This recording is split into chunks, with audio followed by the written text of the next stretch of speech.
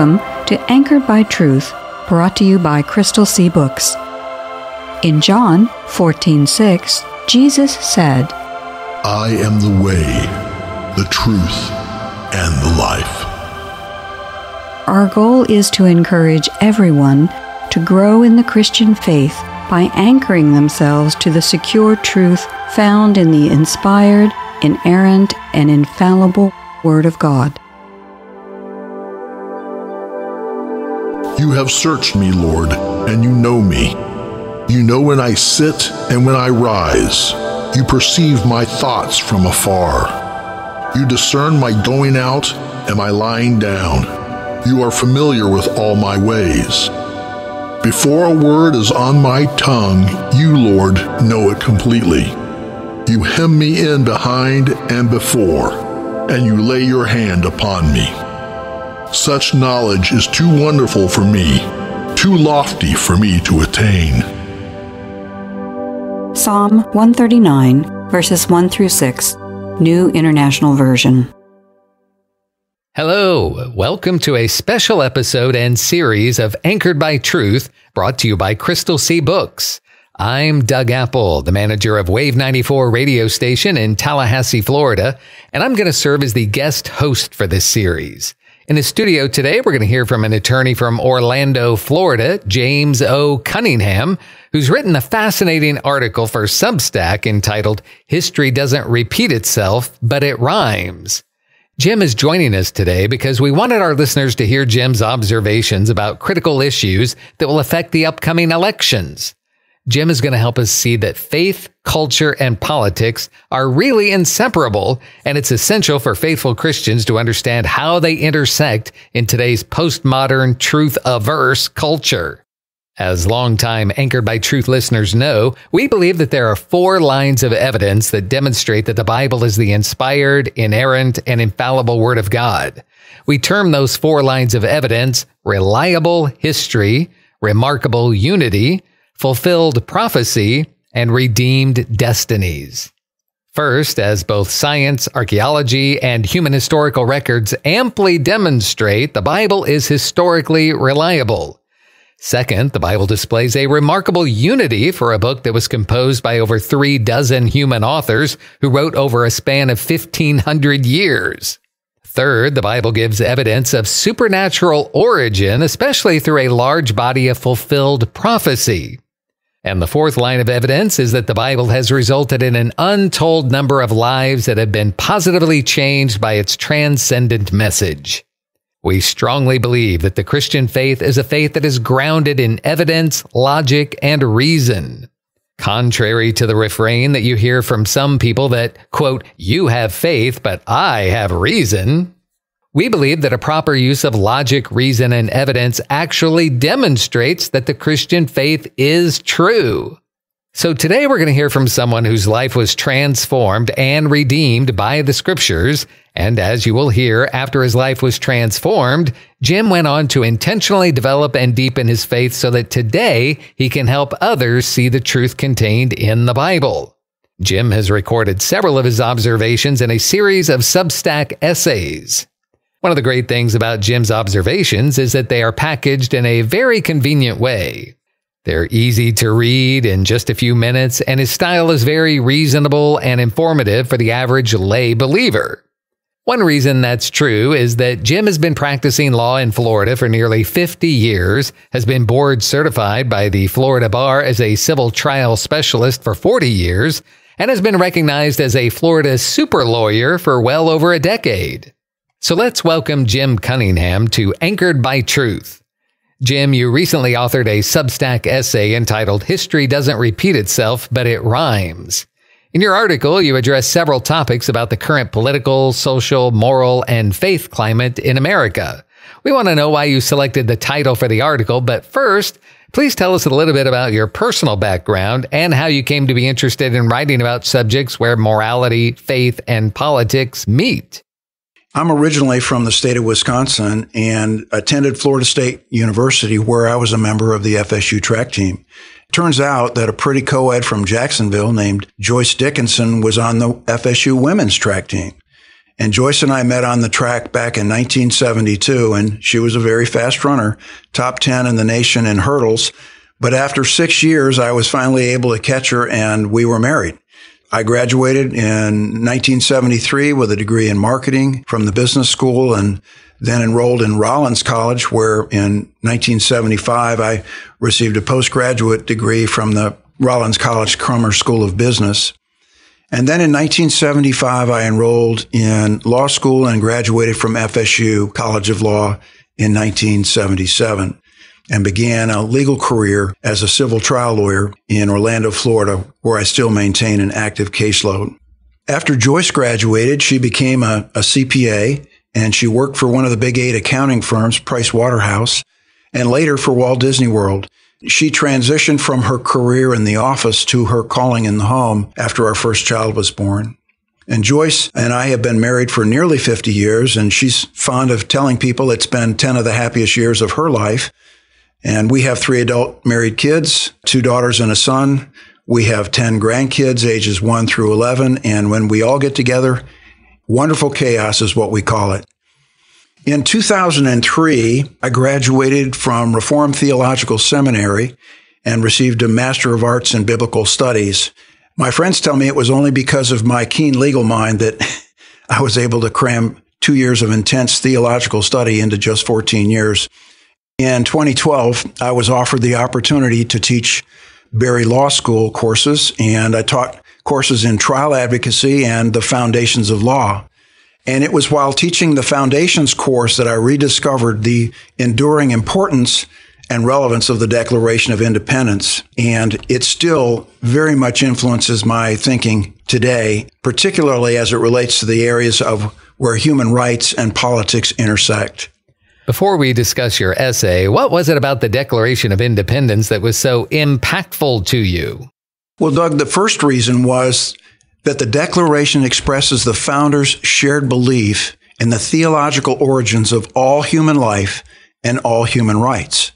It says, as we all know, we hold these truths to be self-evident, that all men are created equal and endowed by their Creator with certain unalienable rights, that among these are life, liberty, and the pursuit of happiness. So first and foremost, the main reason I find the Declaration compelling is its statement that humanity has a creator. We are not an accident. We are not a molecular mistake. We are not lucky mud. No, we were created on purpose for a purpose. We were made by someone for someone. Some believe that the 5 most important words in the world are, in the beginning, God created. These are, as you know, the first 5 words of the Bible. In 1776, these words expressed the unanimous belief among the signers of the Declaration, namely that human beings are created by God and they are endowed by their Creator with inalienable human rights. Nowadays, it seems that these 5 words are very controversial, but even the atheist philosopher Friedrich Nietzsche understood the concept of human rights asserted in the Declaration does not have its origins in nature. No, it has its origins in religion, as Nietzsche himself said. Another Christian concept, no less crazy, has passed even more deeply into the tissue of modernity, the concept of the equality of souls before God. Nietzsche said this concept furnishes the prototype of all theories of equal rights. British author and one-time atheist G.K. Chesterton agreed, saying, "America is the only nation in the world that is founded upon a creed. And that creed is set forth with dogmatic and even theological lucidity in the Declaration of Independence, which does by inference condemn atheism, since it clearly names the Creator as the ultimate authority from whom these equal rights are derived." I think nowadays, Doug, many would be surprised to know that the leader of the modern civil rights movement, Reverend Dr. Martin Luther King, affirmed the faith of the founding fathers. In 1965, during a sermon at Ebenezer Baptist Church in Atlanta, Dr. King affirmed the faith of the founders, saying, "You see, the founding fathers were really influenced by the Bible. The whole concept of the Imago Dei is the idea that all men have something within them that God injected, and this gives them uniqueness. There are no gradations in the image of God. Every man, from a treble white to a bass black, is significant on God's keyboard precisely because every man is made in the image of God. And what King was saying in his own way is, before this God, all lives matter all the time.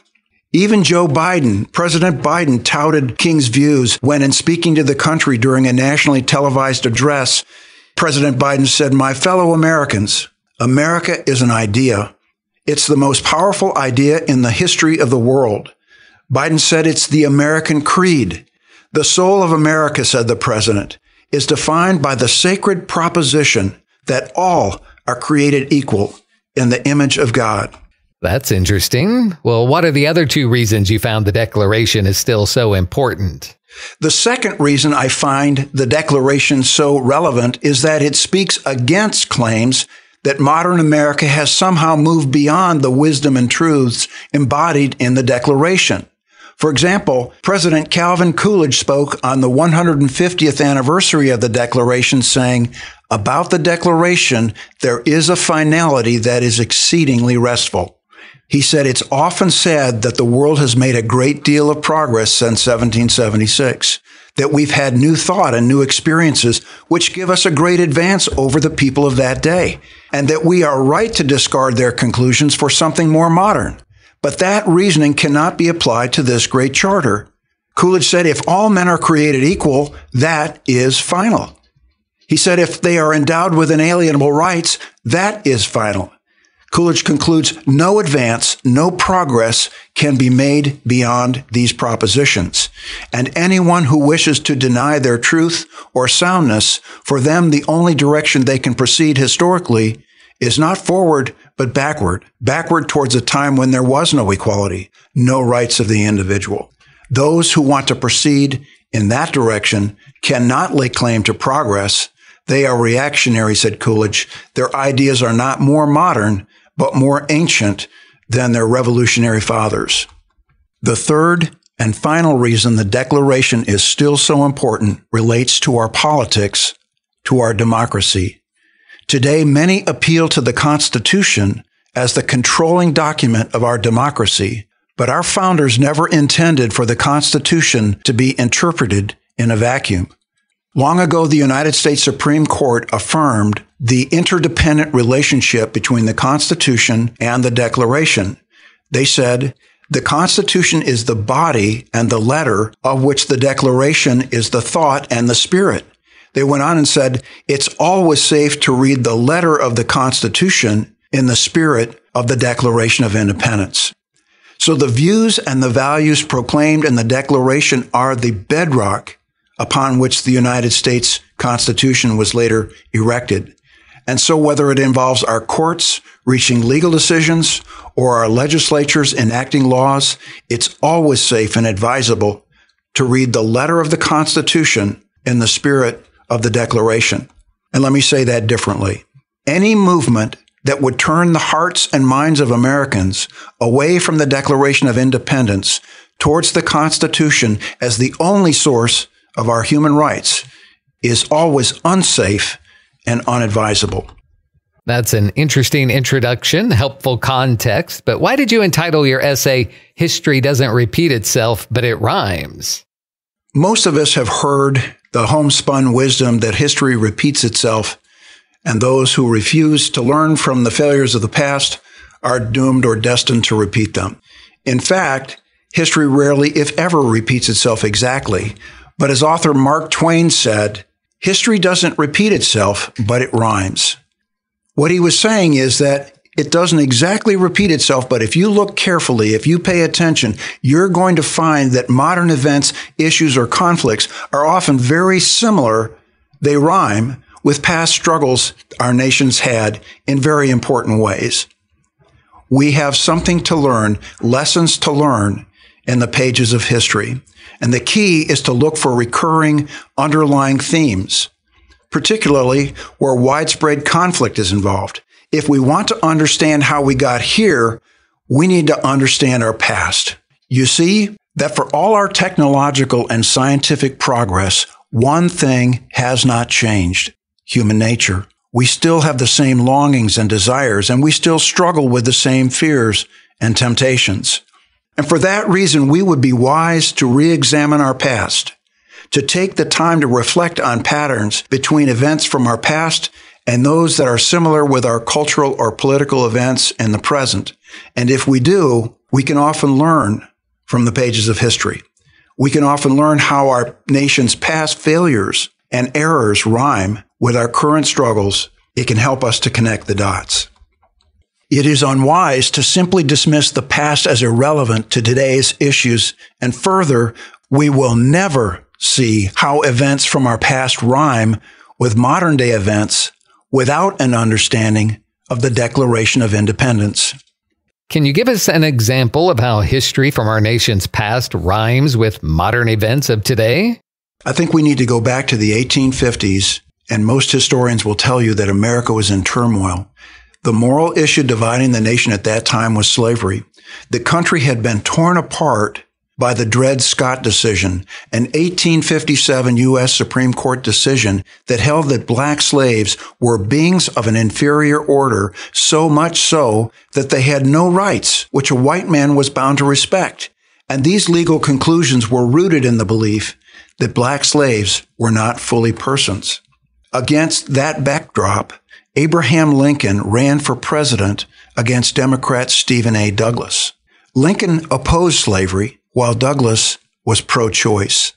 Douglas argued that whatever states wanted slaves, they had the right to choose, saying, if any organized political community, however new or small, would enslave men, neither any nor all may interfere. But Lincoln's politics were anchored in another viewpoint. He said, I've never had a feeling politically that did not spring from the sentiments embodied in the Declaration of Independence. Lincoln understood that America was not founded upon the shifting sands of a political truth, but on the bedrock of an unshakable theological truth, that we are all created equal, that we are endowed by our Creator with unalienable rights, that among these are the right to life, liberty, and the pursuit of happiness.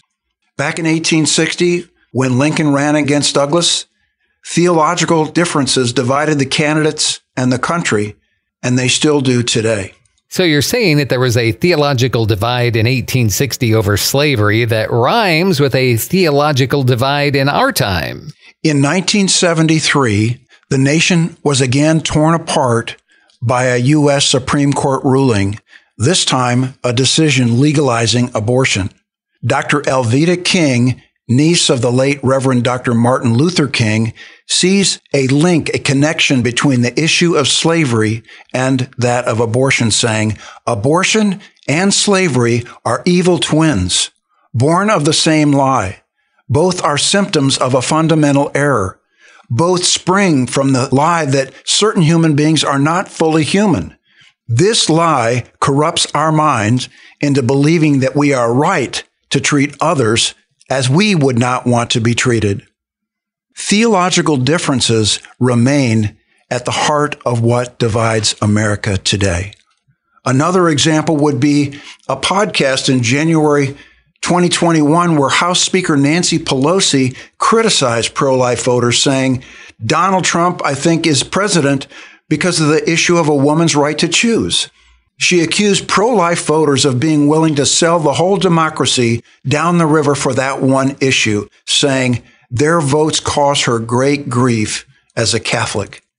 Pelosi has said she believes in the dignity and worth of every person. Once referring to undocumented aliens, she said, we're all God's children. There's a spark of divinity in every person. So when do human beings acquire this divine spark? According to Nancy Pelosi's Catholic Church, at conception. As President Barack Obama said, quoting Dr. Seuss, a person's a person, no matter how small. But former Secretary of State Hillary Clinton disagrees. Clinton said, the unborn person does not have constitutional rights. And as we know, Doug, during one shameful period in this nation's history, neither did black slaves. It seems Secretary Clinton has forgotten America's founding principle. The right to life is not given by the Constitution. It is given by God. In his day, Lincoln said, "The real issue in this controversy, the one pressing on every mind, is the sentiment on the part of one class of people that looks on slavery as wrong and of another class that does not look upon it as wrong." Today, the real controversy is between one class of people that looks on abortion as wrong and another class that looks upon it as a right. In a day when slavery was thought by many to be their right, Lincoln said, "If slavery is wrong, you cannot logically say that anybody has a right to do wrong." Lincoln's reasoning applies to abortion. If abortion is a morally neutral obstetrical procedure, not unlike the surgical removal of a gallbladder, well, then of course the pro-choice position is correct. But if you admit that abortion is wrong, you cannot logically say that anybody has a right to do wrong. In Nancy Pelosi's words, President Lincoln risked selling the whole democracy down the river over that one issue. And I will guarantee you that Americans, especially the descendants of black slaves, are very, very grateful that he did. It is in these ways that history doesn't repeat itself, but it certainly rhymes. Jim, if people want to read your essay, where do they go to find it? The essay, History Doesn't Repeat Itself, can be found at my Substack account, which is located at www.jamesocunningham.com.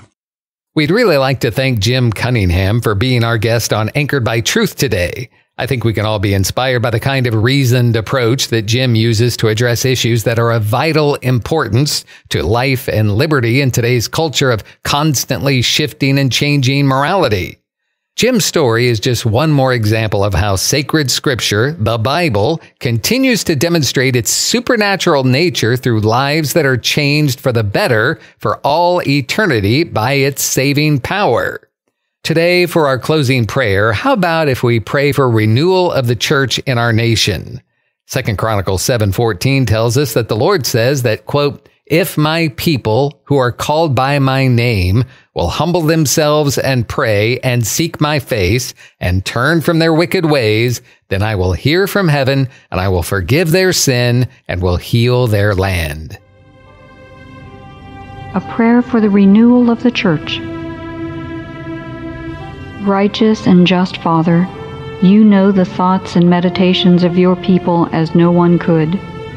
You are the Lord of our hearts and the fulfillment of all of our ambitions. You have numbered the hairs on our head, so you certainly know when we propose to do your will and when we don't. Lord, there are a great many faithful followers of yours in our nation today. There are many whose hearts are totally devoted to you and who want to see your kingdom come and your will be done. Yet within your church we believe there are many who have been tempted by the snares of the world, and a great many who have fallen prey to the evil one. We are saddened and grieved by this, and we yearn for restoration and renewal of the church in our land. Lord, if this nation is to survive and remain a land where people may freely worship you, we acknowledge that it will not be done through or by our efforts. Only the Holy Spirit can change the hearts of our countrymen, and we believe that He will act only as we persistently and continuously pray for renewal to come. Words do not do justice to the longings within our spirits to see this nation be visited by another great awakening. As you have done in the past, bring light to your people. Let us learn to handle your word properly and then bring it to the world by Christ's power, through Christ's love, and praying continuously in Christ's name. Amen. We hope you'll be with us next time when we'll continue our discussion with Jim, and we hope you'll take some time to encourage some friends to tune in too, or listen to the podcast version of this show. If you'd like to hear more, try out crystalseabooks.com, where we're not famous, but our boss is.